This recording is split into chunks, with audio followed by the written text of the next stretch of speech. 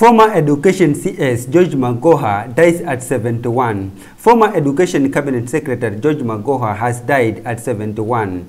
Yes, it is true, he is normal, his wife Dr. Barbara Magoha said. He died at Nairobi Hospital on Tuesday following a cardiac arrest. He was reportedly rushed to the facility today after falling ill.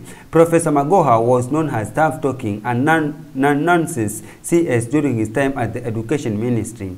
President William Ruto has mourned Professor Magoha as a unique, gifted and a great servant of Kenya, adding that he feels privileged to have known and worked with the former cabinet secretary minister.